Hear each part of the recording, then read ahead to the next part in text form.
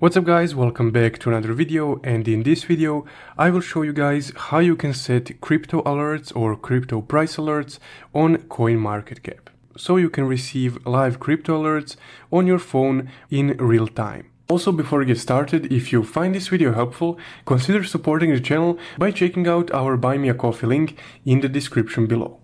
So let's get started. So first off, open up your CoinMarketCap app. Then go to the Markets tab right here, and here you can select the cryptocurrency, and here you can select one of the popular cryptocurrencies if you want to set an alert on them. But if you want a specific cryptocurrency, you can go to search and type in the name of the currency or a coin. Let's say Bonk. Then you select your coin. And here you have a graph of the coins through time, which you can change and view in a different time period. So from here, you need to click on this little bell icon right next to the percentage price change.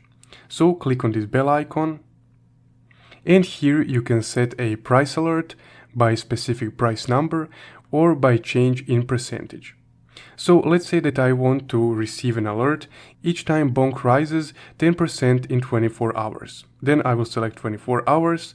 But if I want to be notified when it reaches a specific price, I will just change this price here. So just click on this price right here. And let's say that I want to be notified when it reaches 4926. I will just delete 3 and input 4. Once you selected your desired price, you will just click Set Price Alert. And there we go. If I go to Price Alerts now, you can see that a new price alert is being set on my selected price. And you can also turn it off if you wish and back on CoinMarketCap mobile app.